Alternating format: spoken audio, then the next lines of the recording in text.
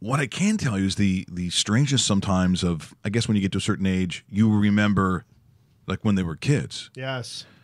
And so his time in Oshawa, where he was a phenom, actually made the news, I think, back in 2007, and it was Lloyd Robertson talking about this young phenom from Oakville.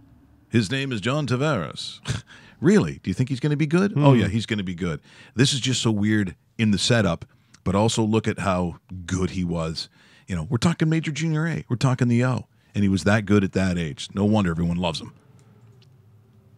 And finally, for us tonight, Canada has produced some of the biggest hockey names in the world. Stars like Gordie Howe, Bobby Orr, Wayne Gretzky, and Sidney Crosby.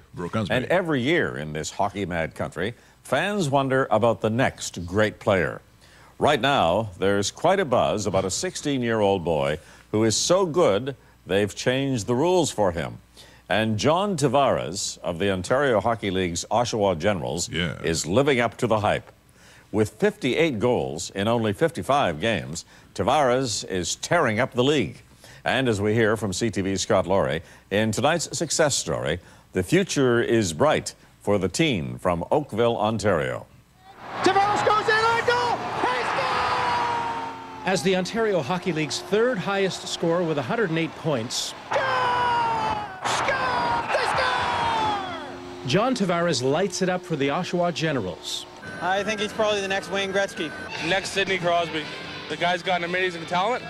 His standing in the scoring race is unusual because the 6-foot, 185-pound Tavares is only 16. The only players with more points are 2 and 4 years older. Being so young and being allowed to play in the OHL, just had to prove myself, show them that I deserve to be there. 2 years ago, at 14, he was the subject of controversy. Scouts said he was ready for the OHL, but only players 15 and up could be drafted. Well, they bent the rules, making allowances for so-called exceptional players. Now looking back on it, I didn't realize how big of a deal it was till then. I was just really excited being allowed to play in the league. His parents, Joe and Barb, watch in amazement. I just still see him as the kid I brought up. Still wants to play hockey. He's ready for it, though. He's up for the challenge, and I'm just really happy for him. People who watch the Ontario Hockey League are asking this question. If Tavares is already dominating at 16, what's he going to be doing in 2 years when he's still here? Former Toronto Maple Leaf Brad Selwood is Oshawa's coach and general manager. They say John may be the next one. We hope he is, if we do our job here in the next couple of years. A lot of people are liking him to Gretzky and Crosby.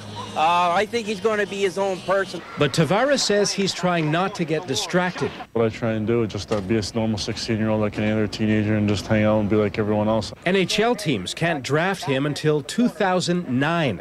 By then, he could go from being the OHL's top draft pick to premier NHL prospect. Scott Laurie, CTV News, Oshawa, Ontario.